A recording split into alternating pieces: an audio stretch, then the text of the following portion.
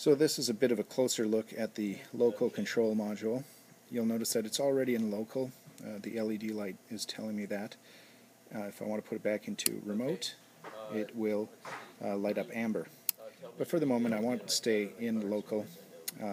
You've got your knobs that affect drag on your pan and tilt. So right now they are unlocked, so I can move freely.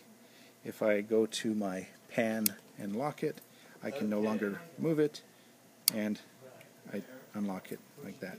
Same with tilt. Everything's fine until I hit lock, and now it's locked. If I want to rotate my base, that's what the rotate button is for. I would hold that down and spin the knob clockwise. You would see the base move, and same with this. Because of the position of the wheels on the base, I can also hold down the top button and move the pedestal in any direction I want.